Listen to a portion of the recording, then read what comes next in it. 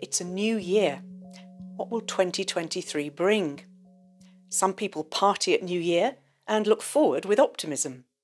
For others, it can be a wistful time of memories and anxiety about the future.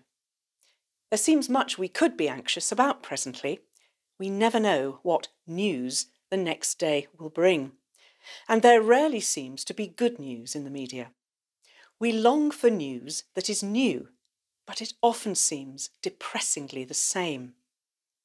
It probably dates me to recall a song called New Year's Day by the band U2.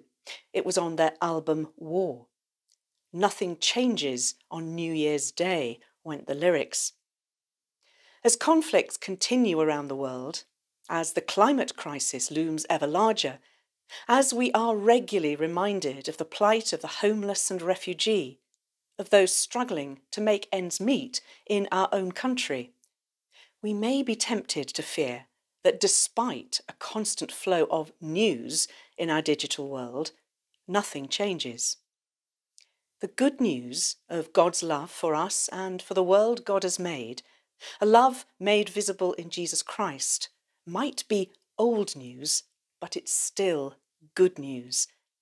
And as people and communities discover it, it is still new news, because it's about the one who is both creator and recreator of the earth and heavens, and the one who can renew our own lives, so that in the words of a popular summary of the teachings of Mahatma Gandhi, we also become the change we want to see.